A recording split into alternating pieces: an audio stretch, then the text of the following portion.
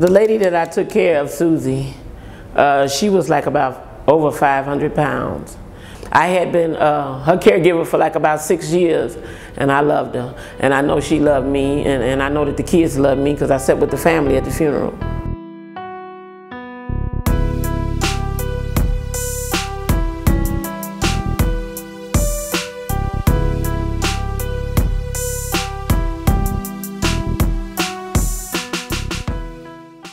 The sponge bath would take her like about 2 hours. Because she was such a big woman, it took me and her 2 sons to lift her stomach up just to get pillows up under her to wash her up. This one particular morning I had got there, and usually when I come in, me and the boys, we go straight to giving her that bath. They going out the door. I said, where y'all going? You know we got to wash your mother up.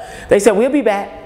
So I went to the bedroom, and when I got in there, she had turned a darker shade. She was like a beige. Her mouth had turned purple, and I had felt her cheek, and she was real, real cold. So I called my supervisor, and my supervisor told me to call 911. So when the police got there, they had handcuffed me.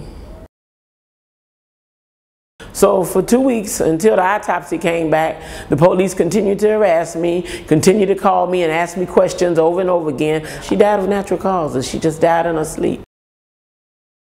And every day I would leave, she would make me promise that I was coming back the next day. You promise you coming back? You promise you coming back? I told her I'm coming back.